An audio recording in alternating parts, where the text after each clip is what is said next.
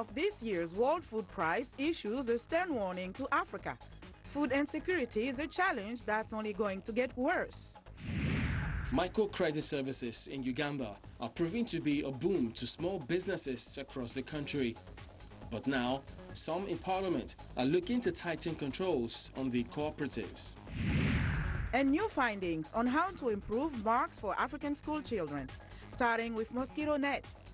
Africa 54 starts now. Hello, I'm Chamberlain Uso at Channels Television here in Lagos. Welcome to our show as we take you around the continent to bring you a variety of stories from across Africa. I'm joined by my colleague at the Voice of America. Thanks, Chamberlain. I'm Linor Moudou, coming to you from our global headquarters here in Washington. First up on today's show, we take a look at the efforts of labor activists to stop tax evasion and make tax codes fairer. Chamberlain fills us on that story. Trade unionists in the ECOWAS region are asking members to strengthen the campaign for a just tax system.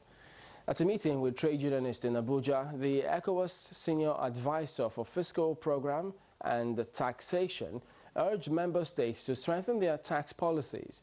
The call is part of efforts by labor movement in the region to stop tax evasion and illicit financial flows from Africa.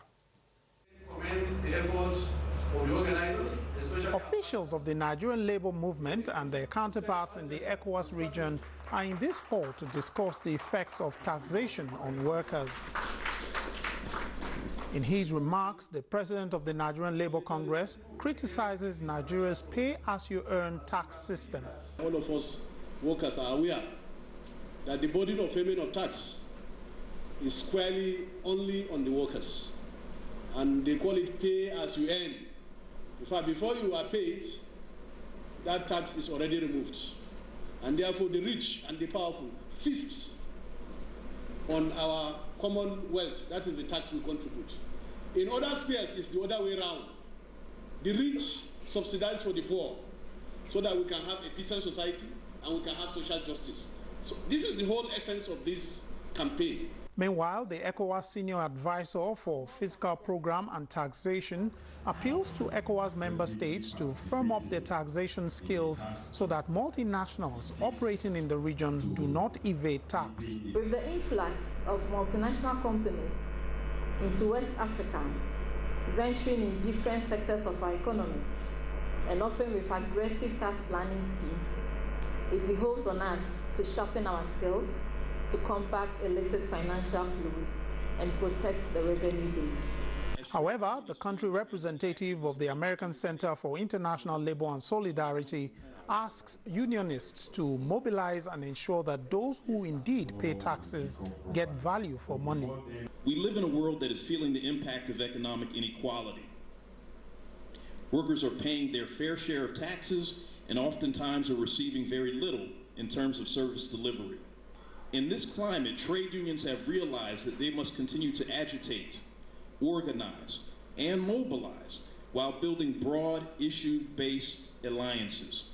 The Nigerian government has in the last 2 years embarked on several tax reforms with the aim of strengthening the nation's tax system, but these regimes are yet to satisfy unionists as they argue that the current tax system of pay-as-you-earn is inherently unjust for workers. Let's move from tax to the environment. And fairness is also key in the way we treat the earth. And just like taxes, there are also opportunities for economic growth. Joining us now to talk about exploring green economy for Africa's sustainable development is Dr. Akademo Odon, the CEO of EnviroFly Consulting. Welcome to Africa 54. Thank you very much for having me. Let's start by letting you tell us what green economy entails. So basically, green economy is an economy that actually gives consideration for environmental and social responsibility. So basically, it infers that in development of activities, products, services, infrastructure, there is at best a potential to promote environmental sustainability, and at minimum, make sure you don't harm the environment. And to put it in perspective, in Africa, green economy is quite crucial because we face a lot of crises and challenges on every sector. And if you look at food, for example, we have the biggest food insecurity crisis on the continent. Africa currently imports over $30 billion worth of food yearly, and meanwhile we lose over 150 billion worth of food. For what purpose? From mismanagement and unsustainable acts. If you look at waste, we generate over 16 million tons of waste every year on the continent. At the same time, we are unable to actually sustain our environment in terms of our waste recycling or management. So on every circle, on every sector, there's crises that impact on the environment in Africa, and so green economy provides the basis to develop what you're developing, your products, your services, while there's due consideration for the environment.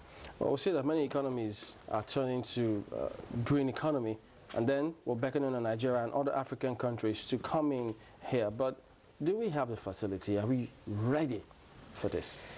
I'll tell you what, Africa's got an advantage. The advantage is because we've got a massive infrastructure deficit. So if you look at, a typical example is, say, our rail networks. Average speaking on the continent, it's about 30 kilometers, 50 kilometers per million people, okay, in Africa, as compared to Europe, where it's over 1,000 kilometers per million people. So if it's road infrastructure, we've got massive deficit. So it means that actually, on the back of major investments coming into Africa, there's an opportunity here with some creativity and innovation to kind of jump that step, to actually start thinking about innovative and sustainable processes or products or services, in a sense, actually bridge that gap. So we've got a massive opportunity here. Now, that we have the capacity is a different matter entirely, because it involves access to knowledge, skill sets, innovations, research potential to actually bridge those gaps in Africa. But I think in a sense, there is an understanding that actually there's a potential for green economy on the continent, and everywhere you go in different international circles, it's getting very crucial. So government are thinking about how to align themselves towards this new agenda. So to leverage on that, what do we need to put in place? So I think in a sense, I mean, for me, I kind of call it the 4 Ps in summary. So it's first and foremost, it's policy. There has to be a very high level leadership commitment or engagement from a very top level, from the government, with a vision to understand that green economy can be achieved overnight. It's a process, it's a stage, but ultimately, there has to be a vision that this can happen, and a policy in place for it to happen. Secondly, it's actually priority. You can't do everything. So obviously, if you look at this, whether it's waste, whether it's food, whether it's water management, whatever the case is, the government needs to find a way, well, which would easily impact the economy if deployed first. So there has to be some level of prioritization, in a sense, on how you kind of deploy your resources, your very limited resources to develop these capacities. Now, thirdly, it's actually partnerships. The government can't do this on their own. There has to be an understanding that actually you have to work with the private sector. The private sector have got a massive role to play in the green economy, because for them, they think money is profit, is business. And so if they understand that there's actually a business case for being sustainable, they key into it. And they can actually help the government substantially if they work together in that partnership. And fourthly, it's actually provisions. So capacity building, awareness, making provisions for skills development. Knowledge is a massive issue in the green economy space in Africa, because people don't know what to do. They don't even know what it means. So there has to be a government intent to actually develop capacity, develop knowledge and awareness, skill set, but also financing. Put schemes in place, either by tax, whatever incentives, to encourage this green economy agenda on the continent. All right, then, Dr. Akanemo Odong, CEO of EnviroFly Consulting. Thank you for talking to us today on the program. Thank you for having me. You're watching Africa 54. I'm Linor Moudou, coming to you from Washington. A new study by the Save the Children group finds that African schools that provide anti-malaria treatment and education could help improve students' cognitive performance and reduce anemia. The study involved some 2,000 school children in Mali. More now from VOA's Henry Ridgewell. Are you taking food? Most malaria prevention programs focus on the under 5s, but infection is often higher among school children who have developed a level of immunity and are less likely to die from the disease. Many school children continue to harbour malaria parasites without displaying any symptoms of the disease. Left untreated, the child's health often deteriorates. The malaria prevention research involved nearly 2,000 school children in Mali. It was led by Save the Children and the London School of Hygiene and Tropical Medicine, alongside the National Institute for Public Health Research in Mali. Around half the children were given a malaria control package delivered by their teachers, which included prevention education, insecticide-treated nets and anti-malarial treatment. Malaria infection rates fell from 80% to just 5%, and cases of anemia were almost halved compared to the control group.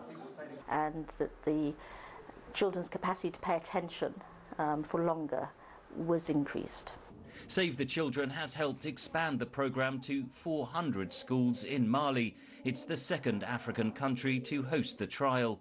Aid workers say preventing anemia in Malian schoolgirls is particularly important because of high teenage marriage and pregnancy rates. Anemia during pregnancy can lead to a low birth weight and a higher risk of child mortality. Henry Ridgewell for VOA News, London. And we want to know what you think about Africa 54 and the stories we cover. Join the conversation on Facebook. The address is Africa 54, and check out our headlines 24/7 on voaafrica.com. Coming up, the winner of this year's World Food Prize has a stark warning for Africa about the future of food security. That story coming after the break. Stay with us.